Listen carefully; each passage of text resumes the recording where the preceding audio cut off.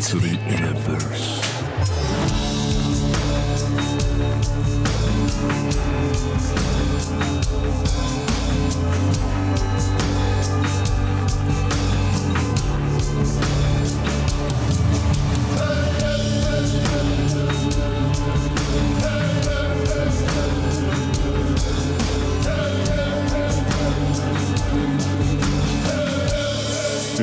It's an illusion.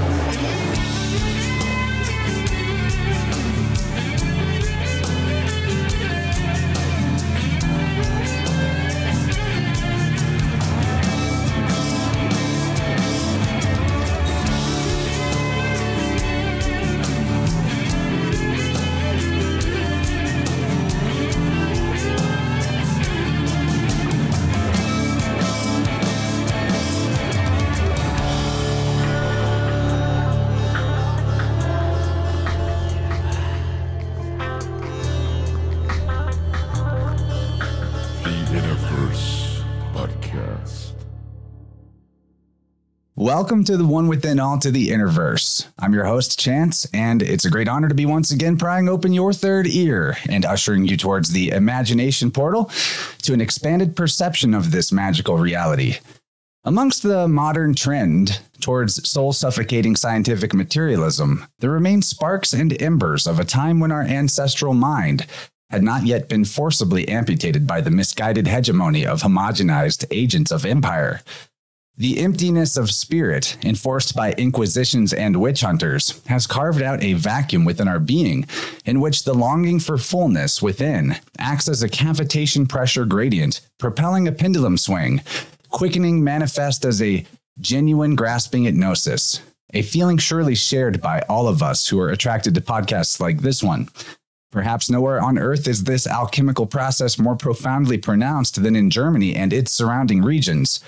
Home to a people long targeted by papal suppressions and propaganda purveyors, going back to the early Roman expansions and possibly beyond. So much so that Germanophobia remains a pillar of Hollywood storytelling with no so-called social justice warriors to be found at their defense.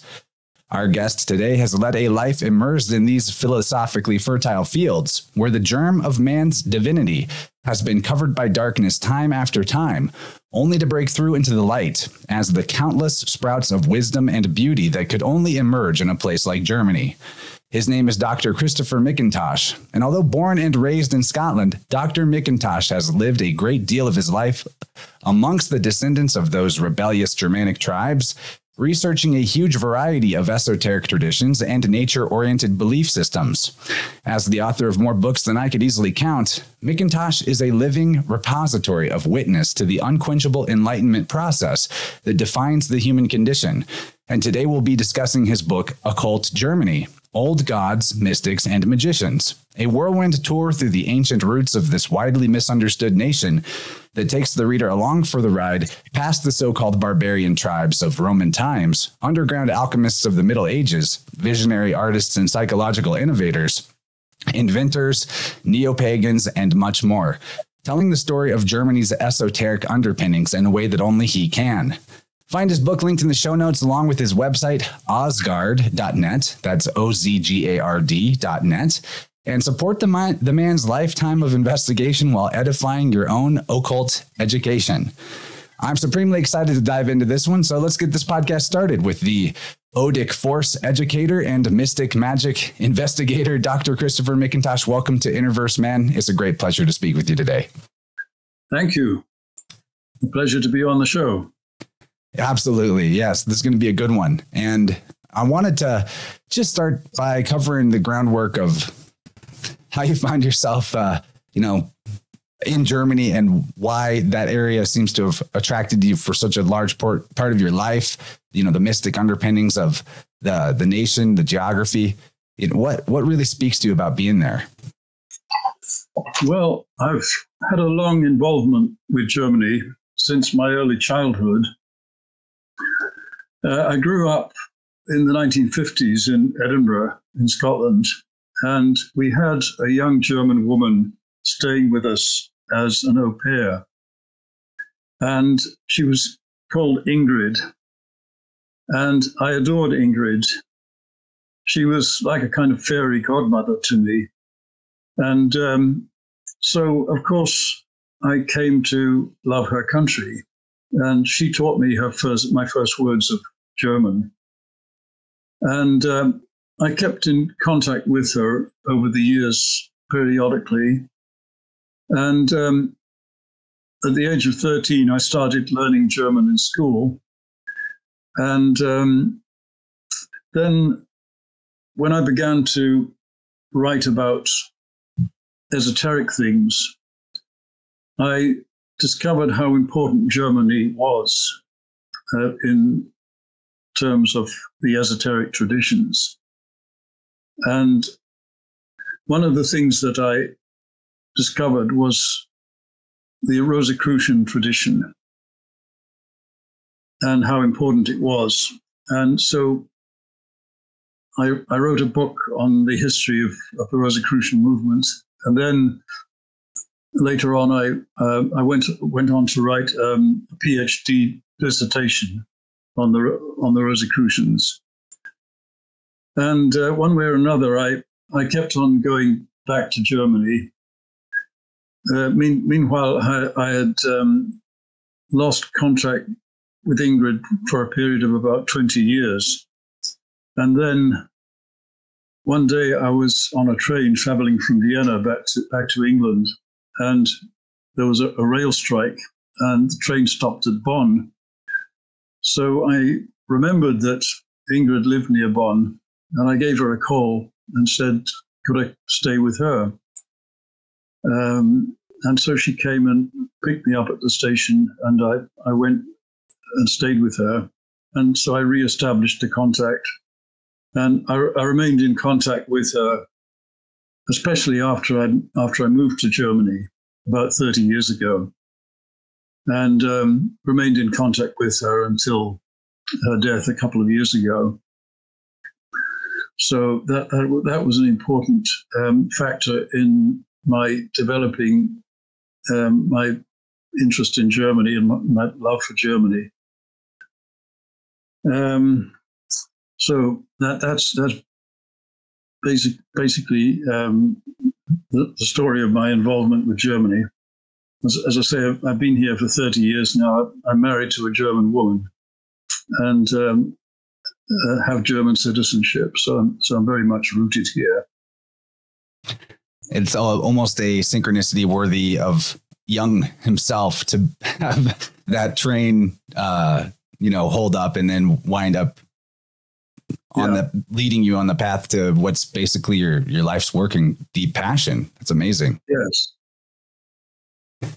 So one of the things in your book that really made me know for sure that this was something I wanted to talk about on the show is your acknowledgement that, referring to what we can know about history, I'm going to quote you. You say, there's a kind of archaeology that is not about digging for bones and pottery shards, but rather probing into myths, legends, customs, symbols, and words.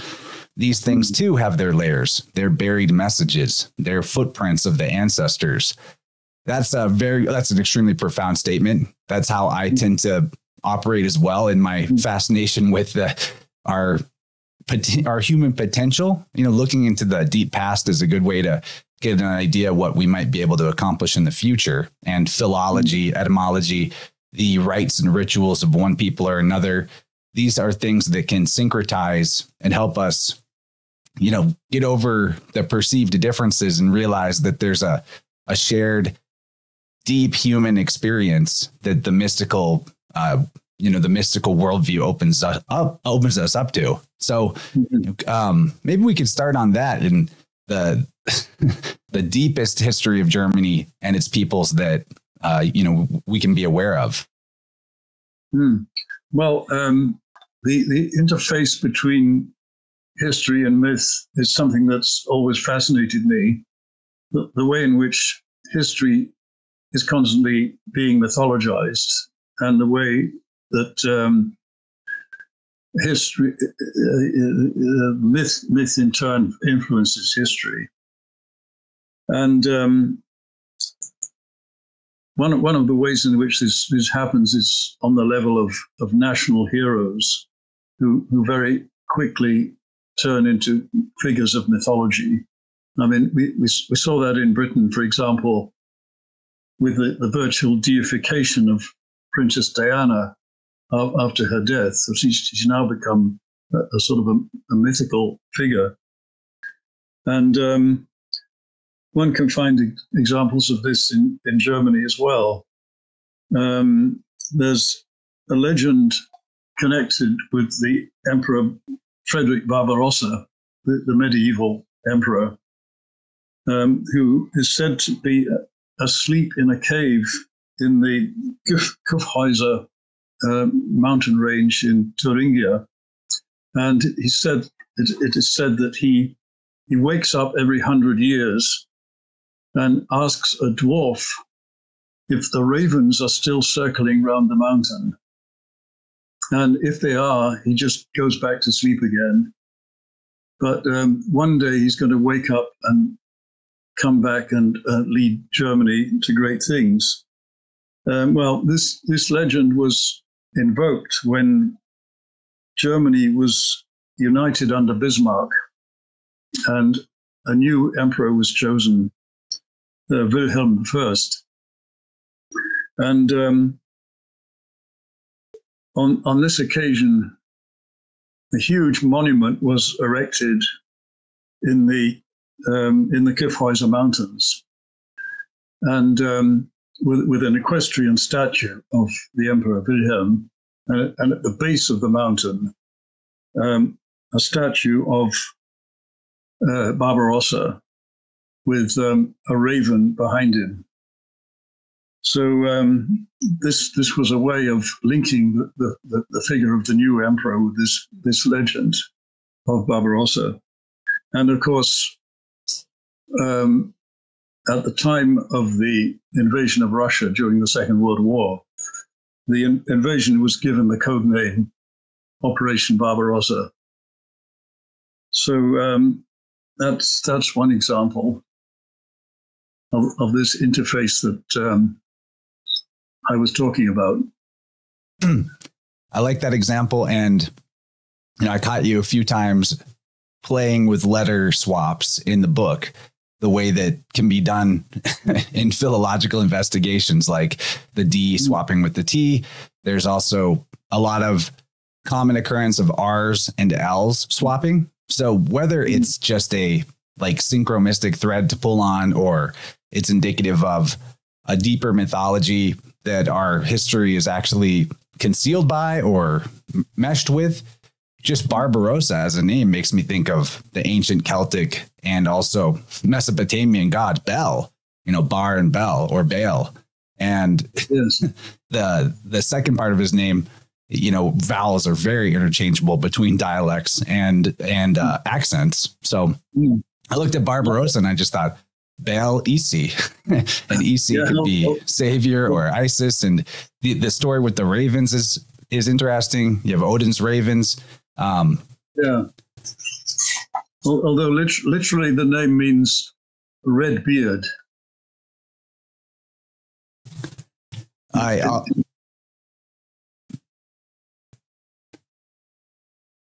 also like the statue that is. I've never been to Germany, so there's a particular statue of Hermann, I believe was called, or Arminius. Yeah, Arminius, yes, who defeated the Roman legions in the year 9 AD. And there's a huge monument to him, the Arminius monument. And in this monument, he's got a winged cap. And you look at his name, and his name is essentially a version of Hermes, who wears a winged cap. That's an interesting thought. Yeah, I hadn't thought of that, but it's true. Yeah, it's just right there hiding out in the name. And this is an example of how powerful literacy with symbolism can be for somebody to invoke the sense of the sacred into your worldview. And maybe a good place to start in talking about, modern Germany as well is what you think the consequences are of mythical illiteracy and the cycle of mythical repression and resurgence that has gone on in that area? Well, I think this has meant that Germany has a troubled relationship with its cultural psyche and cultural identity, and this has partly to do with its history, because Germany is, in one sense, a very old nation. In its previous incarnation as the Holy Roman Empire of the German nation, it goes back more than 1,000 years. But as a modern nation state, it's really only existed since the foundation of Bismarck's Reich in 1871.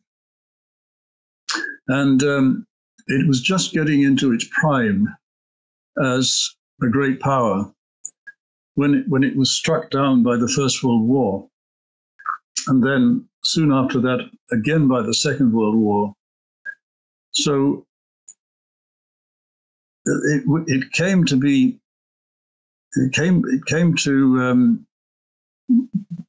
thought of or seen as, the Germans came to be seen as, in a way, the naughty children of Europe, and to some extent, this is their self-image today.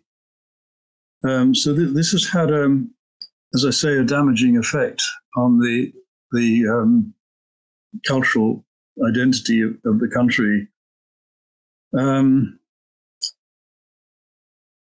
For example, if you look at the collective mythology, when I was growing up in Britain, I was very much aware of the cultural history and the inherited, the collective mythology. So I was very much conscious of historical figures and figures from the figures of legend, like King Arthur and the whole complex of stories around the Knights of the Round Table and the Holy Grail and all of that, and historical figures like King Arthur, who fought the Danish invaders, and then again semi-mythological figures like Robin Hood and so on. And so all of this was very much part of my education when I was growing up. Well, in Germany, there's a lot of people are completely ignorant about their own history and inherited mythology. For example, when I was teaching English at the University of Bremen, in one class, we got onto the subject of the Holy Grail. Well, now, to me, that's one of those universal references. You know, from a very early age, I was hearing stories about the Knights of the Round Table and the quest for the Holy Grail and Sir Galahad and Parzival and all of that. But I asked the students in this class if they knew what the Holy Grail was. And only one young man raised his hand and said, "Oh, well, yes, I think it has something to do with rejuvenation and the quest for eternal life." But apart from that, he hadn't a clue. So I found that rather sad, because it's something that should also be well known to the German public, because one of the great medieval epics is Parzival by Wolfram von Eschenbach. And then you've got the treatment of the Grail in Wagner's operas, in the opera called Parzival and one called Lohengrin. So it is part of the German cultural heritage, but these students didn't have a clue. So I think that's a pity. And one of the things that I hope my book will do is to make the Germans more aware of their own esoteric and mystical history. And so hopefully at some point it will be translated into German. I really enjoyed the alchemical aspects of the book, and whenever you brought up Parzival, I'd heard of this. I was a Brit Lit guy in college and things like that, English major. So even got to take an entire course on Arthurian legend. So a lot of this stuff was somewhere in my memory banks, but there was a particular passage you quote from Eschenbach where you basically, to quote it, that the Grail is not a Christian relic, but a kind of stone possessing miraculous powers. And he says in the text, Legantinus, the heathen, saw with his own eyes in the constellations things he was shy to talk about, hidden mysteries. He said there was a thing called the Grail, whose name he had read clearly in the constellations. Also that a host of angels left it on earth and flew away up over the stars. That really jumped out to me. One thing I've covered extensively on the show is the interplay between astrotheology or astrology and myth and religion. And so with the Grail in particular, I'd never really thought about where might that be up in the stars.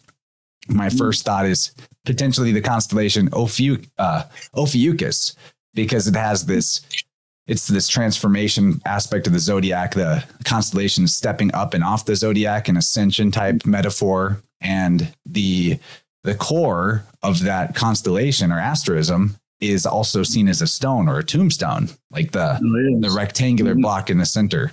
So that may be what's being referred to. I've often noticed that whenever things are mysteries are looked at through the astrotheology lens and then the alchemical lens, there is sometimes confusion or inconsistency as these two systems use the same language and symbols, but don't necessarily put things in the same order or have the same meaning behind it.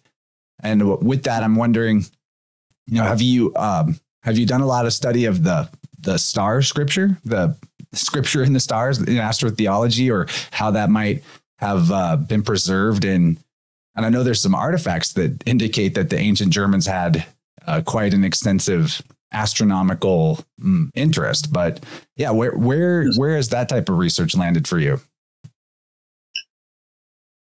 Well, there's one interesting theory about the Grail.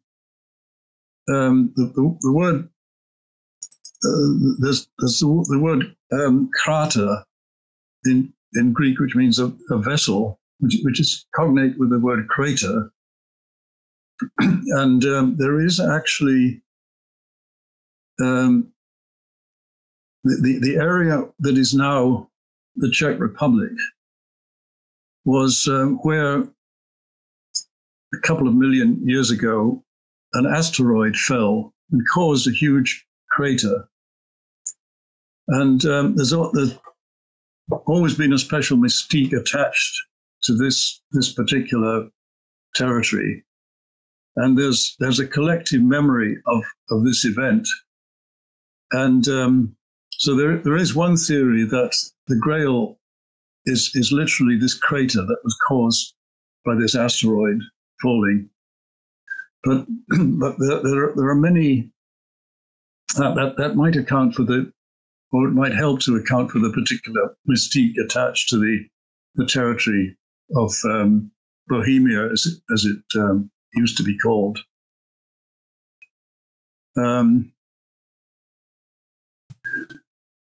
What else can I say about the Grail?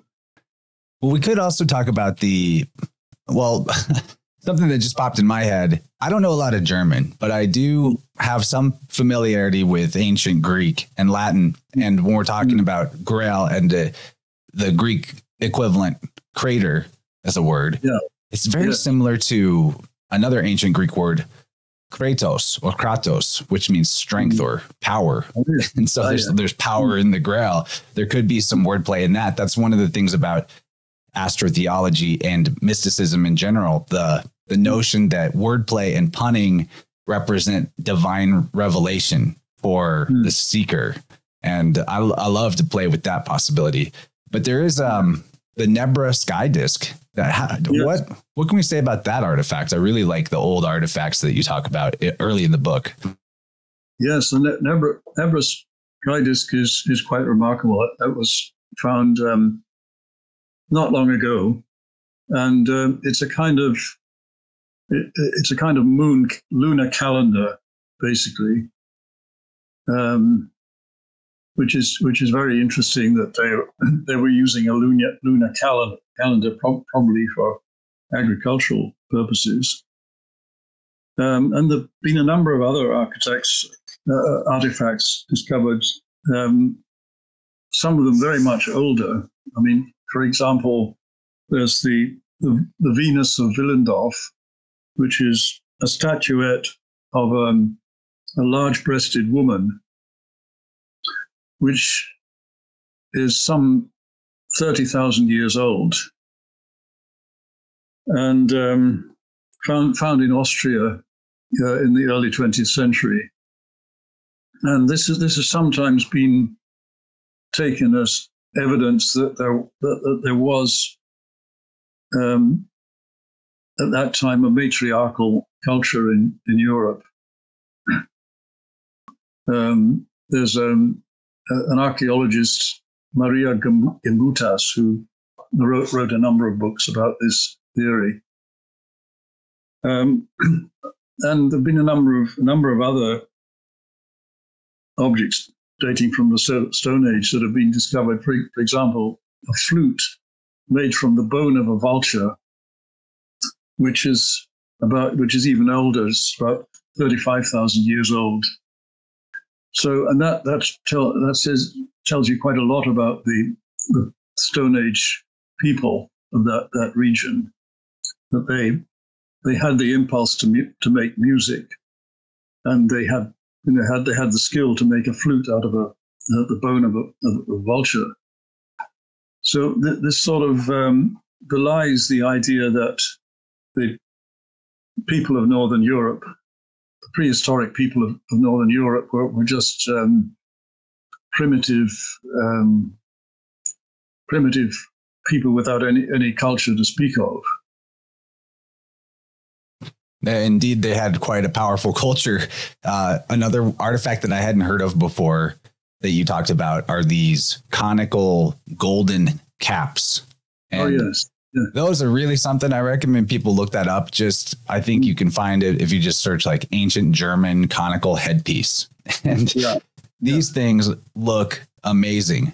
Actually, I've had lots of like biodynamic and subtle energy specialists on the show before, and probably anybody with much of a toe dipped into anything new age is aware of pyramid power, right?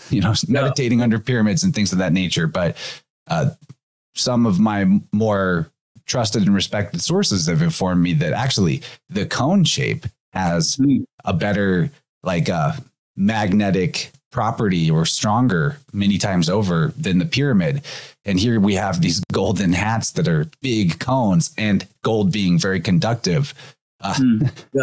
What are your thoughts on those particular relics? They're quite amazing. Yeah, well, I think the cone shape is perhaps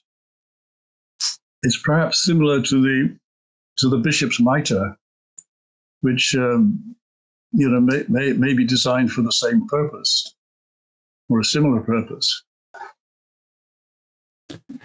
Yeah, I think so too. I think that there's a thread through all of ancient Europe that, okay, let's talk about the magical practice of Seder. I'll let you introduce that, and then, we'll see what we might be able to connect it to, the Seder magic. Yeah, well, Seder is the ancient magical technique of the Nordic peoples. And it was actually reserved for women. It was usually reserved for women, although occasionally men did practice it, but the men who practiced it were rather looked down upon. So it was essentially a woman's art. And so women in the Nordic tradition were very much respected. And if you read the Nordic sagas, they're full of very strong, forceful, self-confident women who often play an important role, a leading role. Well, they're often portrayed as much stronger and more forceful than the menfolk.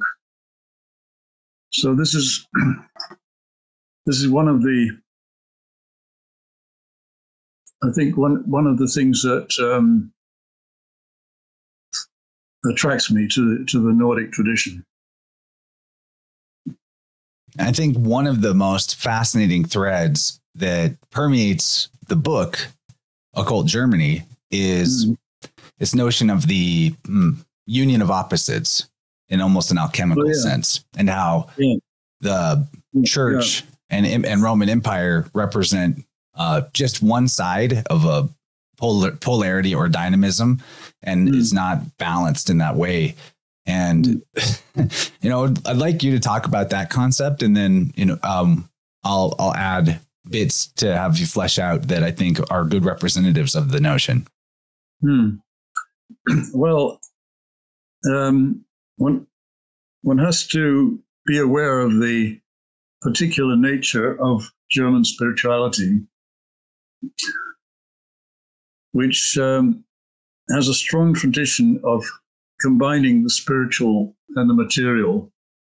This goes right back to people like Hildegard of Bingen, who was a medieval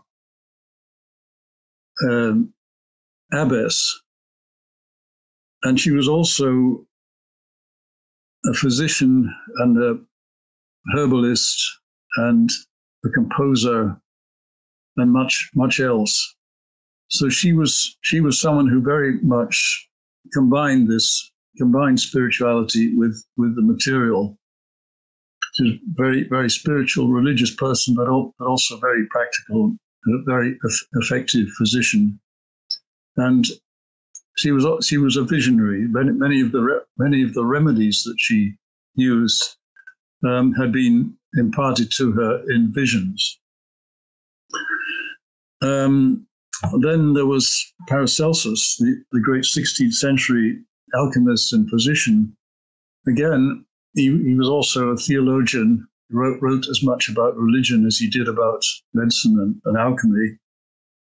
And you had mystical writers like Jakob Böhme, who were constantly using alchemical language, alchemical metaphors in their writings. And there's a strong mystique of metallurgy. It goes together with the mystique of alchemy. So you had the poet Novalis, who was he was a mining engineer. So he was very mystical. He wrote lots of mystical poetry, but again he had this very practical side. So this is something very German. This combination of the spiritual and the material, and I think this accounts for why the alchemical tradition was so strong in Germany. And you get the same thing. It goes right up to recent times with, for example, a figure like Rudolf Steiner, who saw himself very much as being in the Rosicrucian tradition. And he was very insistent that spirituality shouldn't just sort of float in some ethereal realm, but should be brought down into the physical world through the hands. So he developed a kind of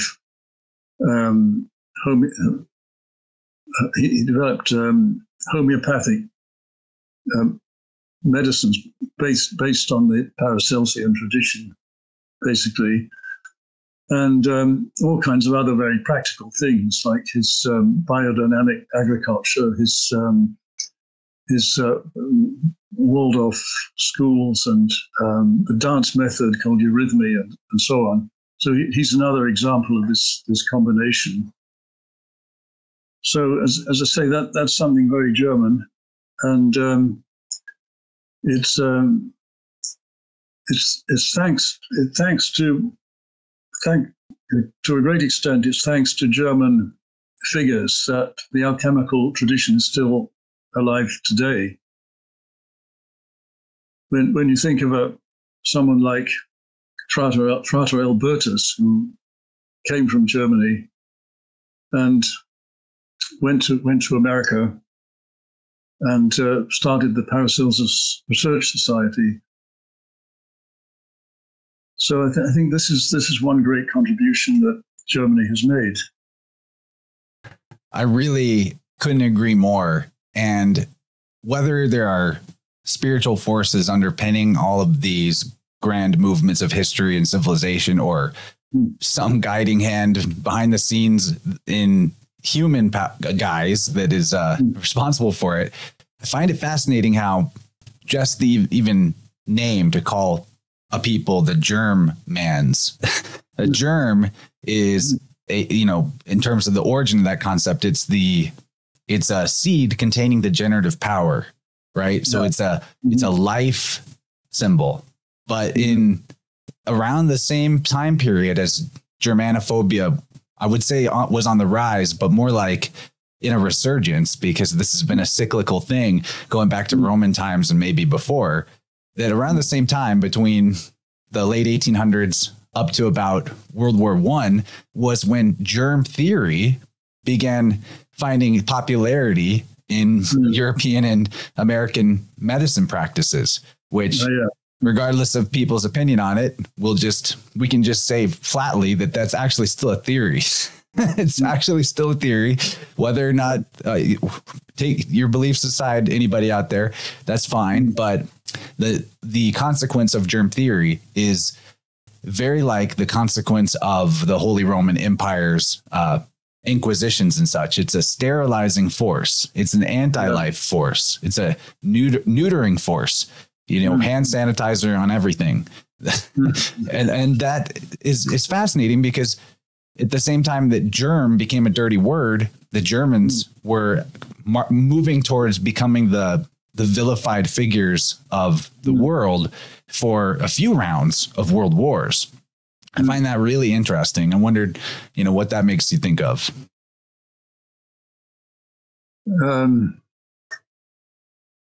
Well, that's a big subject. I hadn't thought of this connection between the word German and the word germ, but it's an interesting thought, as you say. Maybe these things operate at a sort of unconscious level collectively. Could be. But as I say, this way in which this negative image that you talk about has been transferred to the Germans themselves is very damaging. For example, I'm very fond of German folk songs and folk dances, but many people look down upon those things. They would say, "Oh, that's all. It's not what they would call in German Zeitgemäß, meaning sort of up to date. It's all kind of anachronistic. Things things that we'd rather forget about. We'd rather listen to modern pop music than folk songs.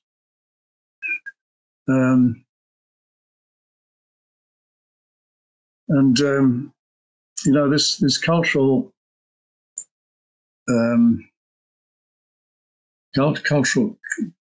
inheritance, if it's allowed to disappear, then it's very difficult to revive it. I think that Germany has noticed that exact sentiment, that once it disappears, it's very hard to revive it, with the scanty information available about their ancestors' beliefs and practices prior to Tacitus's writings on the Germanic peoples, right? And the attempts to revive ancient forms of paganism that have been very challenging for anyone aspiring to do so on a large cultural movement scale. Yeah, that's right. But back to this union of opposites, I think Jung is a crucial figure to this idea being popularized in a psychological way. And I didn't know that Hermann Hesse also wrote about Abraxas, which I think is fascinating, because back to this sterilized, only the light, only the masculine, only the father form of religion that the Roman Catholic Church imposed upon Europe, the idea of Abraxas, as Hesse says, he says, we had indeed a God whom we honored, but he represented only one half of the world. That is to say, the official authorized world of light. But we ought to be able to honor the whole world. And so we must have either one God who is also devil, or side by side with the cult of God, we should institute a cult of the devil. So we had Abraxas, the God who was both God and devil. So there's that. And then Jung has the 7 sermons to the dead, which I'll leave it to you to describe that. But it's one of my favorite, brief texts of all time. But these polarities in their separation become so neutral. But when brought together, there's so much power. Yes. Well, Hermann Hesse writes about Abraxas in a beautiful novel that he wrote called Demian. Do you know that novel? I have not read that. I've actually only read Siddhartha by Hermann Hesse. Oh, yeah, that's a great one as well. But yes, in Demian, he talks about Abraxas, and he actually got it from Jung. But as you say, this union of opposites is important. You get that in the Nordic mythology, where you have, for example, the figure of Loki, who is the trickster god who's always causing mischief, and sometimes very serious mischief. Sometimes he gets up to really unpleasant things, but he is, in a way, he's part of the part of the universe, and he is, you could say, he's sort of the grain of sand in the oyster,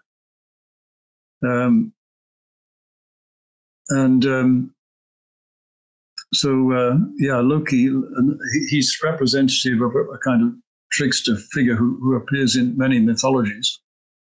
But as you say, in the Christian scheme of things, that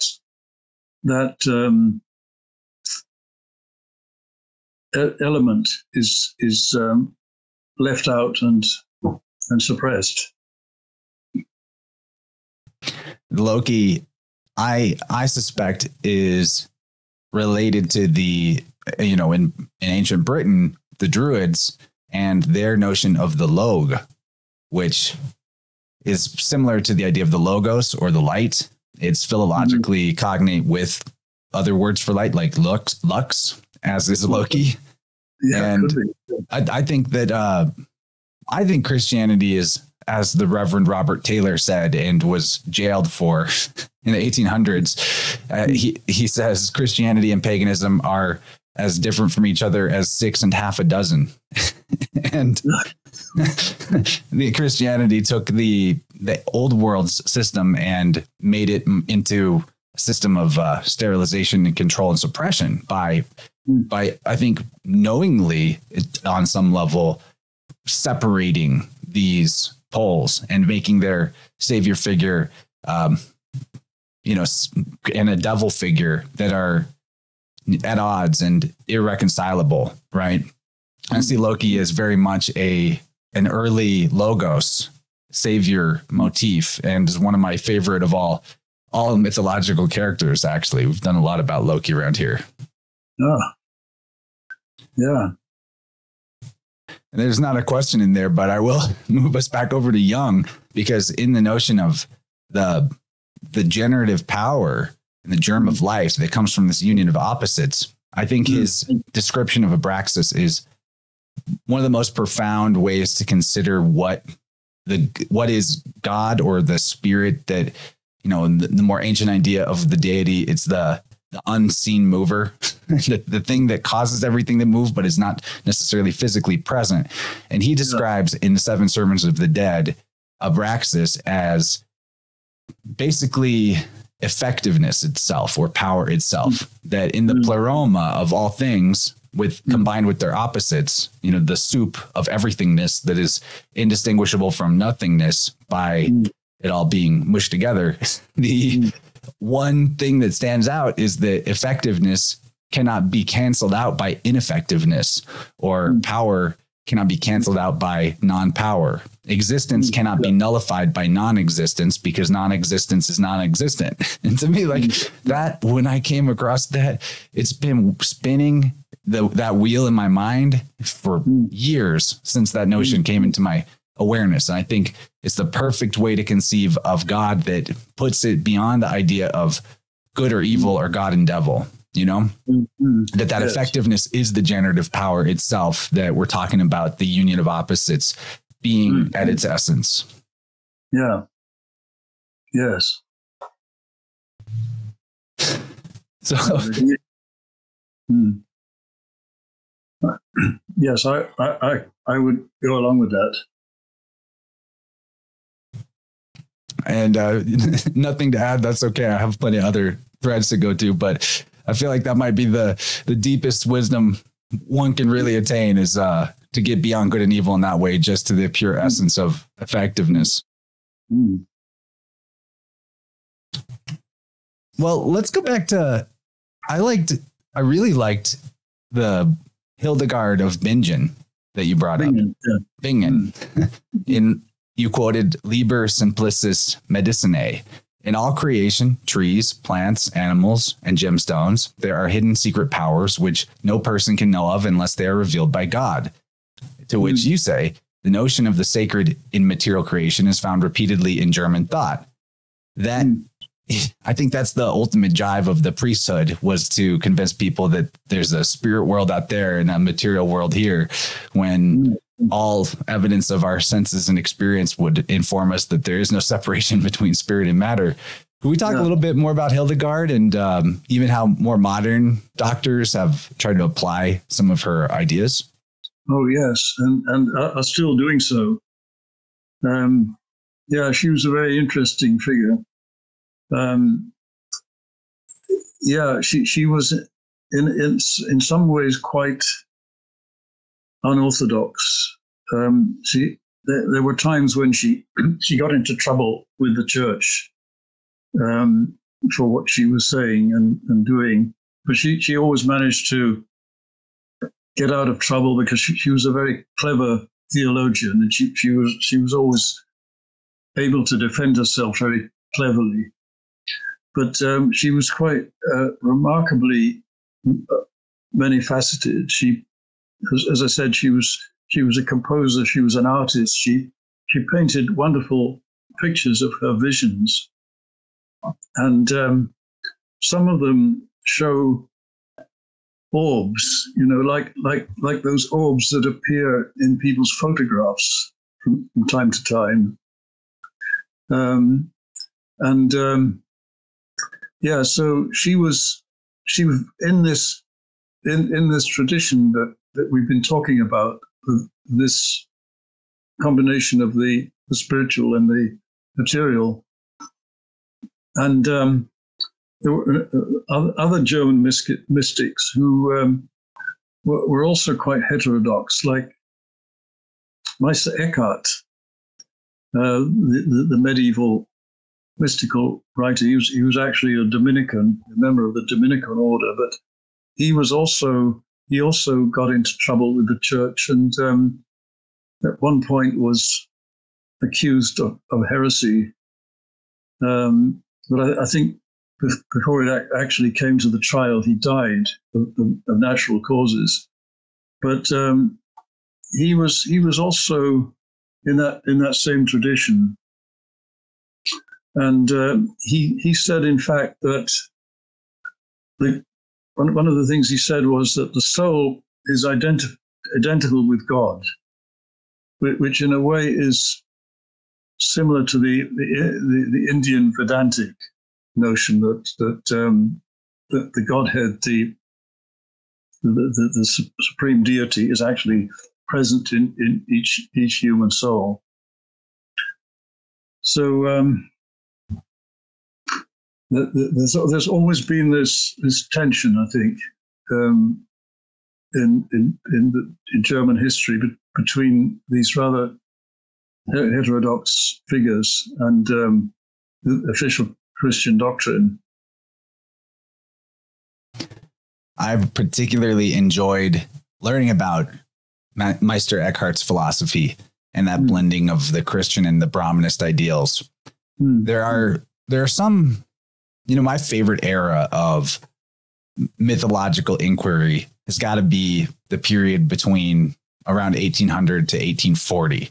There was just, especially the British researchers from around then, they had access to things that are further away from us now and more clouded and cluttered by all the noise culturally that has developed since then. I mean, you go to do an internet search on the name of a mythological figure, and before you find anything relevant to real life or history, you got to wade through about 30 TV shows and video games that use that name as a character. So there's a lot of noise, but I don't know if you've come across the notion that was floating around back then that the Saxon people were actually a form of Buddhists, that Saka is a name of Buddha. In Japan, they still call Buddha Saka, and the Sase, or the Saxons, and the Near East Asian Buddhists, some kind of crossover between their cultures, or a even further back, more ancient philosophy or priesthood system developed into the diverging systems that Europe and Asia took on later. Have you seen any evidence to support that? I know Hermann Hesse, as a German, and his writing about Siddhartha Buddha might be an interesting clue to that. But is there anything that rings a bell about what I'm saying with the Saxons and Buddha or Saka? Well, it's an interesting thought. I hadn't thought about that.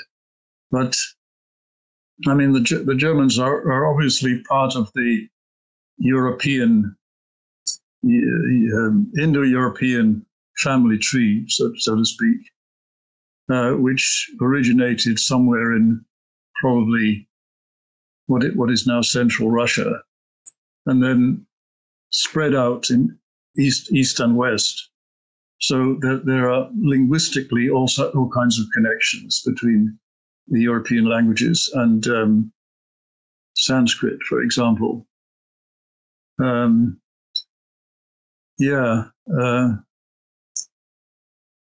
discovered some of those connections when I was writing my book on Russia. Before this book, I wrote another book called Occult Russia.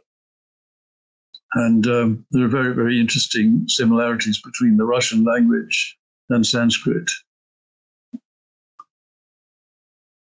That's something I'll want to investigate now that I've checked out this book, because Germany and Russia are both areas of study for me personally that I've been underrepresented in the grand scheme of things, but I've only had so much time that I've been interested in mythology and history. But I think this is a perfect time to go back all the way to Tacitus and what he said about the Germans and their religious systems, and how even what the Germans call their own nation derives from this more ancient father. Can you talk a bit about their sky god land? Yeah, well, the original sort of primal grandfather of the German nation was Teut, or Tios. Tios, he's sometimes called, which is cognate with a Sanskrit word Dios, which refers to an Indian sky god, Dios. So the word Tios really means sky god, or Teut as one variation is. So Tios, or Teut, had a son called Manos, and Manos was the father of the Germans. He had three sons who became the progenitors of three German tribes, the Ingevones, Istiones, and Helmiones. So that's the mythical origin of the German people. And the town Mannheim is named after Manos. But I doubt very much if many people in Mannheim know that. And that's what I wanted to get into. Although the details about that are scarce, it actually does suggest that connection between the Saxons and Buddha Saka, because in Thailand, Buddha is still called Tat. And there are many gods of the ancient world that have this name that goes from a T to a T, or a TH to a TH. Like Thoth is another perfect example. And in particular, that mythos of the great father and becoming three, or having three sons, is super common throughout world mythology. Yeah. Particularly the one called Manus is completely similar as like a founder and lawgiver to the Hindus' Menu or Manu, or King Menes of ancient Egypt, another lawgiver, or Minos of Crete. There are more examples, but that's just what's off the top of my head. The listeners might be interested in my website, which is www.ozgard, that's spelled OZGARD.net, www.ozgard.net. And there you'll find information about my books and my lectures and other things. My book Occult Germany is officially published on April the 9th, and there's another book that's in the pipeline, which is a sort of autobiography, which I hope will appear sometime next year. So I've also enjoyed our conversation, and don't think I have anything more that I want to add right now. All right. Well, it's been great to get to share in your experience and wisdom. And now that I've dipped my toes into your work, I am aware that there's a vast amount more that you've already done, and particularly interested in occult Russia. So thank you for your time. Thank you for staying up a little later to have this conversation across the time zones. And I wish you well and enjoy your garden, sir. Thank you very much. And another great podcast in the archive. It's going into the archive. I loved this episode. Dr. McIntosh is a very experienced researcher with a grounded approach. That his book is also really wide ranging. I enjoyed it a lot. There's many things I learned that I had not heard of before. Germany being a topic that I haven't delved into as much overall in my explorations. Maybe it's just I'm a bit young. I can't touch it all yet. Anyway, I'm extremely grateful for the opportunity to speak with him. I mean, this is a man who deserves respect simply for the fact of his eldership.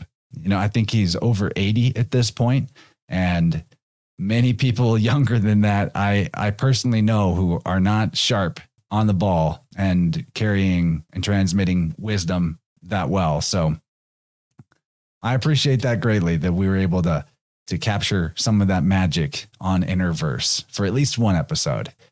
The second hour is super juicy. I think we got him warmed up pretty well by that point. So if you want to have access to the full thing, you know the drill. Patreon or Rockfin are the ways to do it, or you can join my YouTube membership channel that is brand new. So there's 3 ways to get the full extended episode. And in part 2, we continue discussing the mythical origin of the German people. I really like pulling on that thread of ancient Saxons as Buddhists, and there's so much reason to think that. I'll talk more about that after, I go through the bullet points of the Plus extension. And there are many bullet points, though. We talked about the Irminsul, the sacred pillar or tree of the Saxons, evidence of the crucified savior motif before Christianity, Odin, the sacred center and the tree, their importance to the German psyche, the practice of, I'm going to butcher this word, Wasserschöpfen, the collecting of magic water on Easter. We talked about the memory and the mystical capacities of water and Germans who explored that in a scientific and spiritual way. We discussed the Odic force and Orgone energy, how this thread has been perpetually discovered, lost, and rediscovered by Germans, it seems. Storks were also discussed, the bringers of the Odic force. That was fascinating in context with the Pelagians that we just talked about with Dylan on Inner World episode 2. The fascinating Rosicrucian concave mirrors as psychic enhancement technology. That's juicy. We also talked about Wagner, who I called Wagner, and the staged sacred festival drama of his plays. Really cool.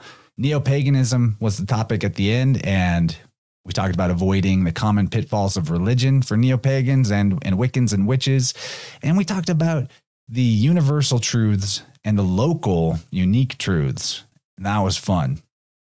Overall, I thought that the second hour was better than the first, but I thought the first was awesome too. That said, if you liked the first even a little bit, $5 a month on Patreon is all you got to pay, and you get the whole archive of everything I've ever done. I think that you might be interested in that. I also wanted to talk about probably the biggest key, and even though it's so simple, that was just like, click, how did I miss that, is the name that the Germans call their own nation, Deutschland. It starts with the letters D-E-U-T, which is just a D to T swap from Teut. They were called the Teutonic people at one point. And then we talked about this with Dr. McIntosh, of course, but that's Thoth, that's Buddha, who is also taught. There's so much to that. I also considered how philologically the Ger of German could be a connection to Kel, as the G and K sounds are interchangeable and the R and L sounds are interchangeable, thus German and Celtic, which are, of course, culturally well identified as related or similar or the same. There's other things, though, in his book that we just couldn't get to.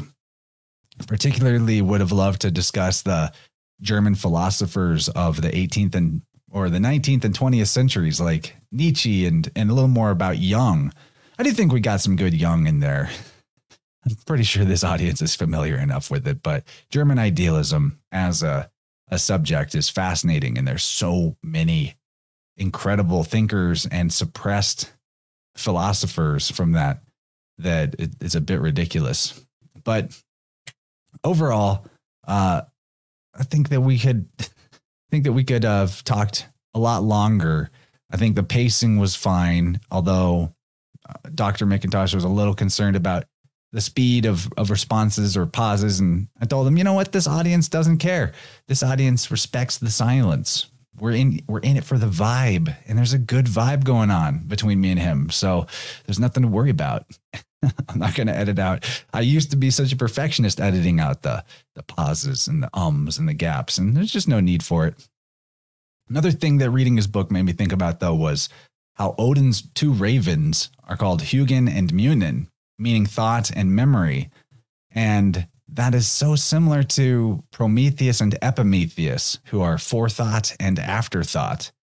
Also, Hugin, I've recently learned the name Hugo, for example, it means like intellect or mind. So there's a connection to our Upsilon Eta Sigma or Hughes, which is an epithet of Bacchus, Hugin. And then with that rhoticism of N's and R's interchanging, the Munin could be a mirror or mirror, which is a water idea and phonetically. Thus, Munin meaning memory makes a little more sense. I mean, there's a perfect example of whether or not that switch between N and R happened in at some point, and that's how Munin became Munin and wasn't Mur or Mir or Mare. The fact is, memory and water are connected ideas, and those words mean that. And Munin is carrying that philological link. Super interesting. Also really like the section about Hildegard, and she's this, I think she was like a nun, and there's this part about these modern doctors who applied one of her recipes for treating, I don't even want to say the word because of YouTube, but the big C, cancer. And that this method consisted of a complicated honey wine vinegar extract out of eel gall, ginger, long pepper, ivory powder, and the powder from a vulture beak, a preparation that involved great difficulties. And then they said these doctors, Strelau and Hertzka, write positively about the use of this remedy in homeopathic doses. That's super interesting. I also didn't realize how many alchemical authors that are famous, like Cornelius Agrippa, were actually Germans. Like his first name is Heinrich, or that, was it Paracelsus,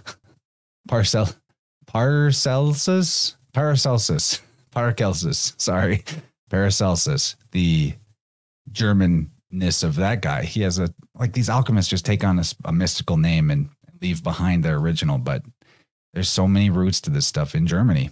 I really enjoyed the conversation. I hope you guys did too. Hope you're doing well out there. There's tons of ways to support InnerVerse if you're interested.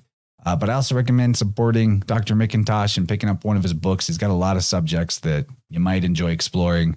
Somebody read Occult Russia and let me know what, the golden thread of gravy within that. I'd appreciate it.